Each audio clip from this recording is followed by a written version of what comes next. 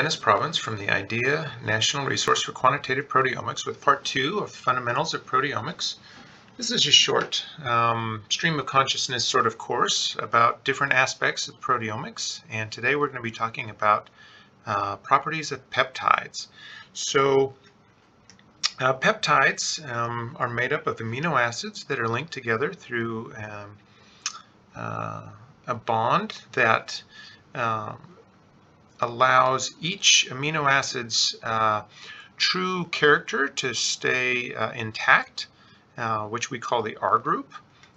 This particular slide shows that if you take the word peptide, actually each of the different 20 amino acids are represented by a different letter, and so each of those letters, P, E, P, T, I, D, E, actually could be a peptide chain, an amino acid chain with a proline, glutamic acid, proline, threonine, isoleucine, aspartic acid, and glutamic acid again on the end, making this the molecule that you see there on the left, and the picture representation of the carbon backbone in green, and the oxygens in red, and the nitrogens in blue.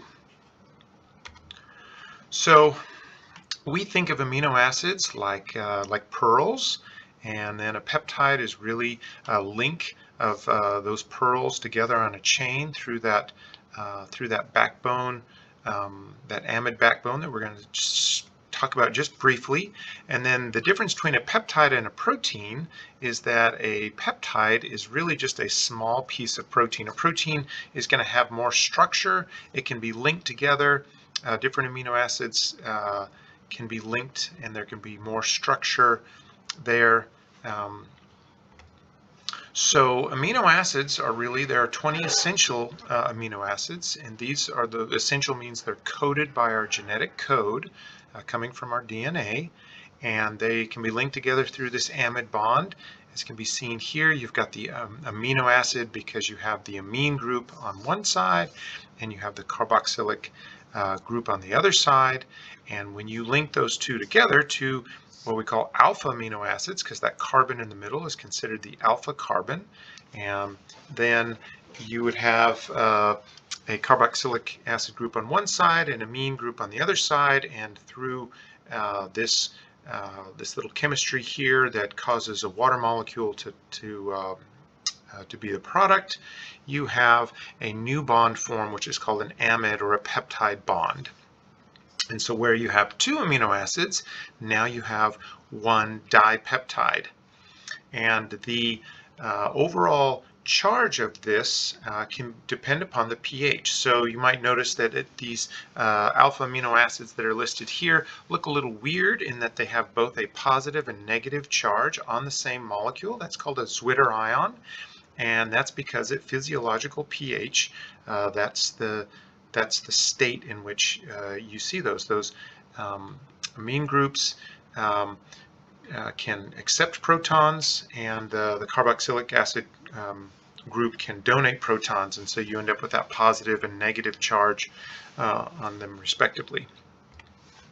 So those 20 amino acids, a lot of times this is something that you have to memorize in a basic biochemistry class. The structure, they have a code that's a single letter. For instance, alanine is A and glycine is G, etc. And also there's a 3-letter code, so alanine could also be ALA and glycine can be GLY, and really the same structure is the same for all the amino acids except for or pretty much the same, except for that fourth group. If I were to go back a slide here, that what we call the R, or the side chain there in red, is the only thing that's really different between all the different amino acids. So if you look here, alanine is just going to have a CH3 group hanging off of that alpha carbon, and glycine is going to have just a hydrogen, and then isoleucine has this alkyl group hanging off of there, etc., etc. And you can see there's different colored circles there because some of these amino acids have different properties based upon that R group. So you have some of these are aliphatic, so this is mostly hydrocarbons, and some are aromatic, they have rings. Some are acidic, the aspartic acid, the glutamic acid, because they have that R group has a carboxylic acid group. Some are basic, those are the ones with the blue circle around there, and that would be arginine, histidine, and lysine, and those are very important. We'll talk about more of those in just a minute. And then you have other sulfur-containing groups like cysteine and methionine, and those are interesting because those cysteines can link to other cysteines to create cross-linking within a protein to provide even more structure. So the ones that we're interested in, though, are for mass spectrometry are the side chains of amino acids that can accept protons, and those are called basic amino acids, and that would be the lysine, the arginine, and the histidine. So a peptide, when you make a peptide from amino acids, really it's just a repeating unit. So we saw the chemistry where you can take two amino acids and put them together to make a dipeptide. Well, you can just continue to do that, and so this is an example of a tetrapeptide or a polypeptide chain that now has 4 amino acids, and you'll notice that we have a N-terminal on one side, that is the amine group, and then on the other side you have what we call the C-terminus or C-end, carbon end, and that has a carboxylic acid end over there. And so then really the chemistry, the interesting thing about the peptide, which causes the different function of it, is going to be what the identity of those R groups are. So what are the amino acids that make up that particular peptide. So we want to talk more specifically in mass spectrometry in our shotgun or global proteomics about tryptic peptides. So trypsin is this amazing enzyme that will cleave or cut these amide bonds at very particular places. So peptides that have been formed by taking proteins and exposing them to trypsin are called tryptic peptides. So these peptides are cleaved on the carbon side of the lysine and arginine, and it is very it's very efficient. It cleaves almost every arginine and lysine, and it also doesn't make a lot of mistakes, so it doesn't cleave at very many other places. This makes a huge difference for mass spectrometry because we can now predict what kind of peptides that we would expect to find if we have used trypsin to do our cleavage. And so you can see for this peptide sequence, which is just represented by a series of one-letter code here, R, L, V, K, E, etc., that if we were to expose that peptide or that protein to a trypsin, it would cleave and form a small fragment that's just the arginine, and then the next one would be that tripeptide with leucine and valine and lysine, etc., etc., etc. But you'll notice that the very right end of every one of those peptides is either going to have an arginine or a lysine, because that is where trypsin cleaves or cuts. So what's so important about the chemistry of the tryptic peptides? Well, we can exploit the fact that every one of our peptides that we form is going to have a arginine or a lysine on it. So every peptide has an amine end on one end, which can be protonated at low pH to have a charge. So now it's an NH3 plus or an ammonium ion there. And then every tryptic peptide has at least one basic residue, either the lysine or the arginine, will be at the C-terminal, and that can also be protonated at low pH. And the reason why, and I have put the structures for this first one is lysine, the middle one is arginine, and the last one is histidine. Those are the three basic amino acids that we have here, and you can see in blue those the side chains are all the parts hanging off to the right there, and you can see in blue the nitrogens, the amine groups, and those are the ones that can, when exposed to low pH, are proton acceptors and will carry an extra charge. So we exploit the fact that most tryptic peptides have a charge of +2 or greater. And this is a really big benefit because the mass spectrometer can now go through and quickly decide whether an ion is a peptide or just a contaminant based upon its charge. Usually we don't have a lot of +1 charged peptides, tryptic peptides, and so we can exclude all +1 charged ions. That means we don't have to spend our time trying to fragment and sequence ions that are not actually peptides.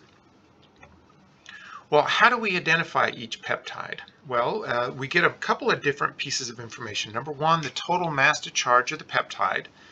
And also we can get fragmentation spectra of each of those peptides. We do that by using what's called collision-induced dissociation. So basically, you can take a peptide and you can hit it with some energy, and that's done in various ways. Hitting it with some energetic gas can do the trick.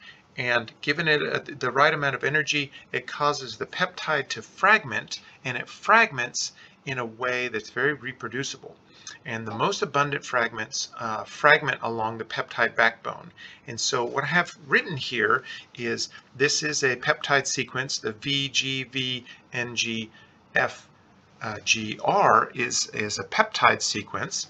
Going from the N terminal here on the left-hand side and the C terminal over there on the right-hand side. And these numbers that you see above there are the masses of that you would find if you were to fragment this particular peptide along the backbone. And so I have this red line drawn here that shows a place where it's fragmented. That if it fragments between the glycine and the valine there, then you would end up with one fragment that would have a mass to charge ratio of 157.1, and then the other fragment would have a mass of 649.3. And you can see that you could fragment at all of those different places along the backbone to get different charges. So the tryptic peptides are ideal for this collision-induced dissociation. So the fragmentation breaks the amide bond so that the CID spectra, this is what you're looking here in this slide, the spectra is predictable and the expected fragment ions can be calculated. So if I were to take this information over here and I were to put it on a graph, you might look something like this. Now the difference between the red and the blue is that the blue would be the Y ions, and that would be the ions that are formed from the C terminal. So that means the charge was kept on the C terminal end. The B ions would be those that are coming from the N terminal end. And you can see the different colors there representing the different mass to charges that you can see of these two different series that we see there. So that's not the end of the story. So this would be what it would look like if all of the fragments were equally plausible to form. But some of these fragments, when you take a peptide and you fragment it, some fragments are more abundant and other fragments are less abundant. And it has to do with stability and the strength of the bond. There's a lot of chemistry going on there. And so this is the actual fragmentation spectra, the CID, of this particular guy. And you can see that we have these guys line up, but you can tell that there's different some of these ions are much more abundant and others are much less abundant. And you can see some general trends here that we can use. And you can see that there's some real characteristic peaks here that line up here at the higher mass to charge end. And then you see a lot of much smaller signals here in the spectra down here at the bottom end. And so most of the time we would pay more attention to the information away from the smaller or mass to charge end, because that is more dependable. But that is, this spectra right here represents, this is what this is, the fingerprint of that peptide sequence. And so that information can then be stored in a computer by the mass to charge of each one of these fragments, as well as the relative intensities of these guys, and then it can look for that, and every time it sees that pattern or very similar to that pattern, it can make some sort of judgment as to whether it thinks it's that peptide or not. Okay, well, we're done for today. Other topics will include using a database, do some specifics on sample prep, and converting chemical energy into digital energy. Chemical information into digital information. Thank you.